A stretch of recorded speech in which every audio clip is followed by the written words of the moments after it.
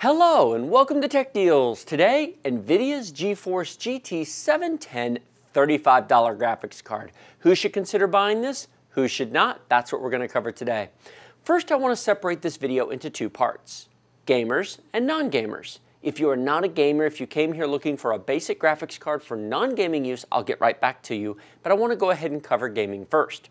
Now, if you came to this video thinking I'm looking for an inexpensive card, I want to play some basic games and have something that doesn't cost me too much, this really is not something that you should consider. As an example, I have sitting here on the desk an ASUS M32CD desktop computer. I've previously reviewed that computer, linked to that in the video description below, but in short, it's a $375 basic entry-level machine. It's fast, it's a good machine. It does not come with a graphics card. Instead, it uses the integrated Intel graphics built into the processor. Those graphics are called HD 530. So it's Intel HD 530, and it will play esports titles and casual games. League of Legends, Dota 2, Counter-Strike Global Offensive, Rocket League will all play at some detail level on the integrated graphics on this machine at 60 frames per second. Not ultra detail, not ultra high resolution, but they will play. This GT 710 is almost half the performance of the integrated graphics of that machine. Yes, it is slower. If you buy this machine with integrated graphics and you buy a GT 710 and you install it, everything will run slower, or all your games will run slower. This is not meant for gaming, and if you're thinking of gaming, if you think you're buying an inexpensive machine like this and you want to game and you want to get better performance, then the lowest card you should consider buying is from NVIDIA, a GTX 750 Ti, which will run you between $90 to $100, or an AMD RX 460, which will run you about $110 to $120. It's a little bit faster than the 750, but they're both good cards. Both will install in this computer just fine. Both will run multiple times faster than the integrated graphics in here. Anywhere between 3 to 5 times faster. You can play all those games I mentioned at ultra detail at 1080p on either one of those cards beautifully. This is not an upgrade for that machine. What about non-gaming? Well, non-gaming, again, it's not an upgrade for that machine. There is no circumstances under which this card belongs in that computer or any new computer. This card is built for this computer. Now, gamers, don't buy this card. Really don't. Either use your integrated graphics or buy a better card. If you are a non-gamer, the reason why this machine is sitting here is while that is brand new, this is not. This is a 5-year-old computer. This is an Intel 2nd generation, that one is 6th. This is a 2nd generation i5 2400 with Intel's HD 2000 graphics in it. They were terrible when they were new. Intel has come miles and miles in progress of integrated graphics since this machine came out. This computer is from 2011, so it's 5 years old. And while it works fine as is, it does not have an HDMI port in the back. Many machines didn't back in 2011. And even playing back HD video on YouTube or Netflix can be imperfect on a machine like this. Enter the GT 710. This card will play back all the modern formats beautifully installed on a machine like this. In terms of overall graphics performance, it's about 250% faster than the HD 2000 in here, which tells you how far apart the integrated graphics are between the 4 generations of chips.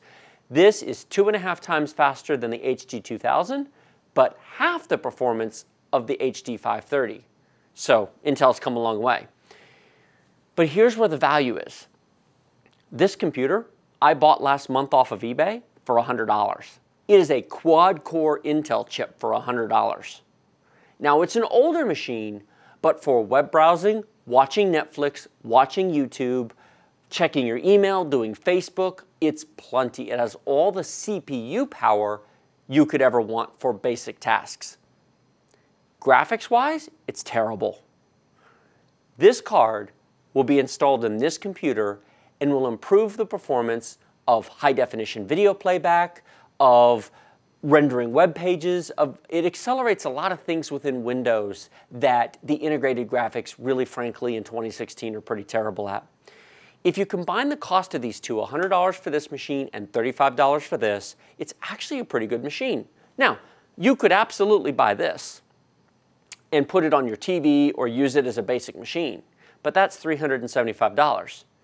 $135 is a whole lot less money, and I'm actually going to put this computer on my television and use it basically as a media consumption device, watching YouTube, watching Netflix, browsing the web on my television. This card gives me an HDMI port, and it gives me all the performance I need to do it for a lot less money than a new machine. So that's really what this is for. In terms of use beyond video, if you are just browsing the web and don't care about video playback, the integrated graphics in here will do it just fine. Except, of course, there's no HDMI port on here. And if you want an HDMI port to plug into your HDMI monitor, again, I bring you back to this. For $35, what this really does is gives you modern accelerated HD video playback, modern accelerated standards for, it's got newer technology in it, and an HDMI port for older machines that don't have it. So that's where it's going. What does it look like inside the box? Let me open it up and show you. This is a very basic low-profile card. And the nice thing about being low-profile is this is a thin machine. A standard desktop graphics card would not fit in here because this is one of those slim machines. But this will fit just fine. Take it out of the bag and show you what this looks like. Very small. And here we go. It is passively cooled. There is no fan, so this will be completely 100% silent.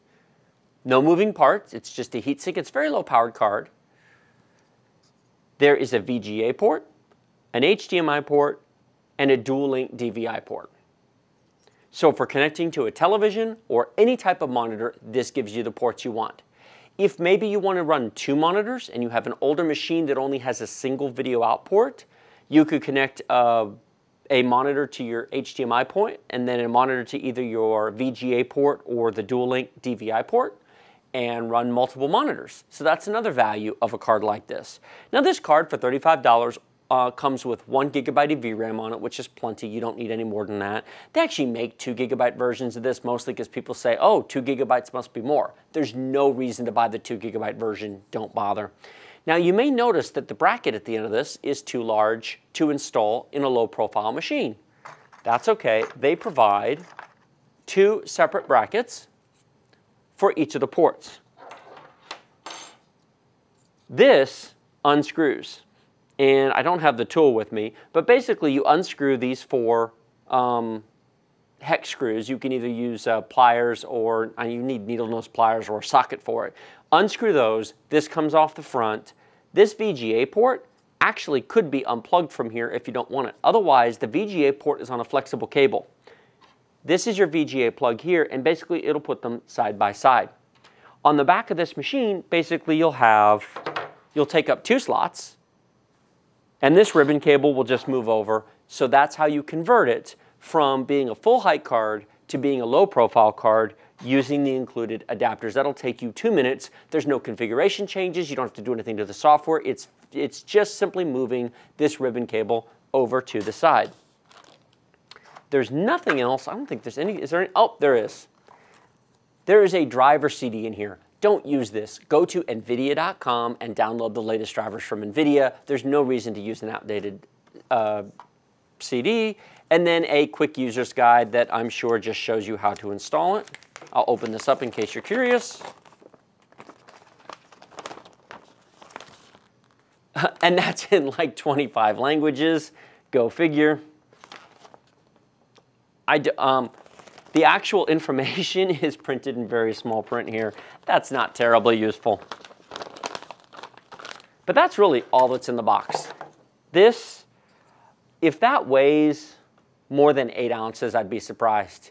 You're buying this to get hardware accelerated HD video playback, to get the additional ports to run on an older machine. Do not put an HD 710 all the way through 740 in a modern machine. Even the HD 730, which runs between $50 to $60, is slower than the integrated graphics in here. The lowest you should put in any modern machine is a 750 or higher, or an RX 460. So I hope that was useful and informative to you regarding low-end graphics cards. They do serve a purpose, but it's a very limited one, and it's mostly for older machines, either to accelerate their video playback or to give you additional video ports to run multiple monitors. Like this video if you like it. Don't if you don't. Remember to subscribe to my channel. It's the big huge red button right down there. Subscribe to get notifications of upcoming videos, unboxings, hardware reviews, performance videos, and all kinds of fun stuff. Questions, comments, thoughts, feedback, suggestions, those go below the video description below. Let me know what you think. Do you like it? Do you not like it? Was this informative and useful for you? I certainly hope it was. Links to this machine, which I've reviewed before, this card, will be in the video description below to both Amazon and Newegg, as well as a link to eBay where you can get a heck of a deal on an Intel i5 2400 machine. They're all currently coming off lease from corporations. This is the next big corporate machine.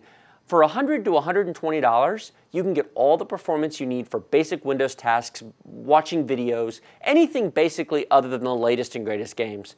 Great, great deals to be found. So there'll be a link to eBay. Buy it now, pre-searched, from lowest to highest, including shipping. Check that out if you're interested in getting a deal like that. Thank you very much for watching, and I will see you in the next video.